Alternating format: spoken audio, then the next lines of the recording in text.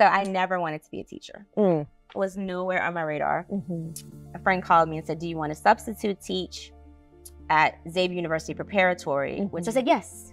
All girls, African-American, which is kind of an outlier to have a Catholic, all girls, African-American school. And I fell in love. So the rest is just 26 years of history. Yeah. I went to all girls Catholic high school, like so many people do here. And for 3 years, I was a mess. So that's why I see my students in me. Like my grades fluctuated. I was doing all kinds of stuff I shouldn't have been doing. Went to a new school my senior year, and the counselor told me, she was like, you should probably think of a trade, like doing hair or nails, because you'll never go to college, right? Like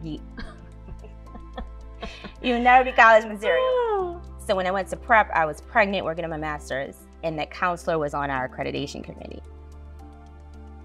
And I said, I don't know if you remember me. I said, really? She's like, what are you doing now? I said, I want to thank you, because if it weren't for you, I wouldn't be doing this now, right? And I reminded her what she said. And she was just speechless. I said, this is not to be mean or right, but you know, we speak things into children every day. So when I work with kids and I ask them, what do you want to do? I'll ask them in the hallway, and I'll ask you over and over again.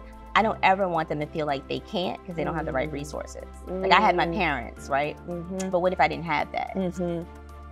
I always want them to know we're growing with them. And I think it makes them feel safe. You know, to like, I'm going through this too with you. Yeah.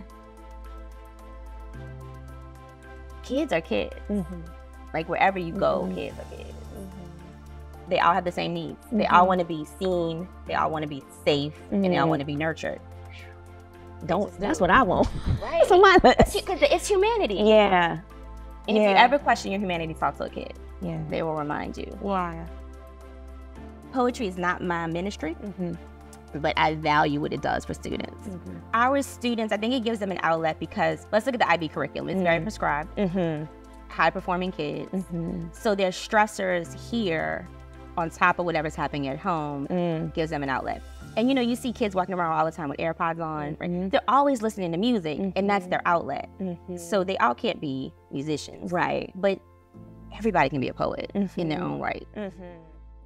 So you don't understand the lesson. Maybe you should pay attention. But so you don't work at this speed? Not my fault you can't keep up with me. But also he touched you inappropriately. It must have been your fault, obviously. But so many but eyes. Don't look at me with those eyes. You keep acting this way and you'll end up in a rotting cell with the empty sound of the prison bell. You'll probably end up cellmates with your sister and your mother.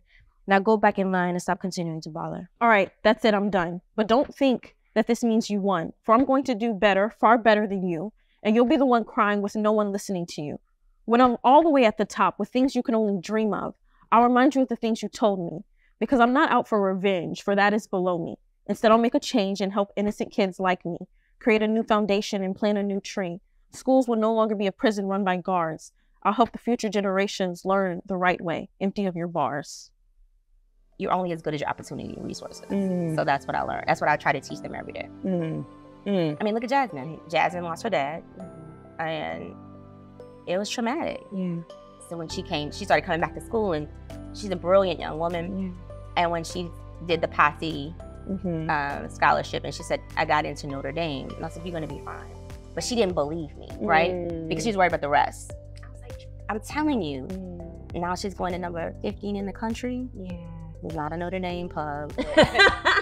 All the things that they go through with the workshop with you. Just like, I had no idea what Lara was gonna really talk about till this morning, right? And she touched a lot, whether it be uniform infractions and then Jasmine came with, and this is stuff that they've been holding in. So just to have that safe place.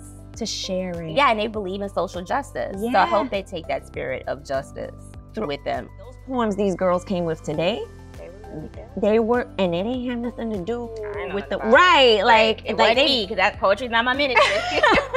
But they've been they've been writing, and I just thought, I love that, and I love that we get to be privy to their first sort of public performance of it. I think they were captivated when you spoke, you know, and then when everything that you've shown them now, because they are researchers. I mean, every kid these days in their own right, because the whole world is in their hands.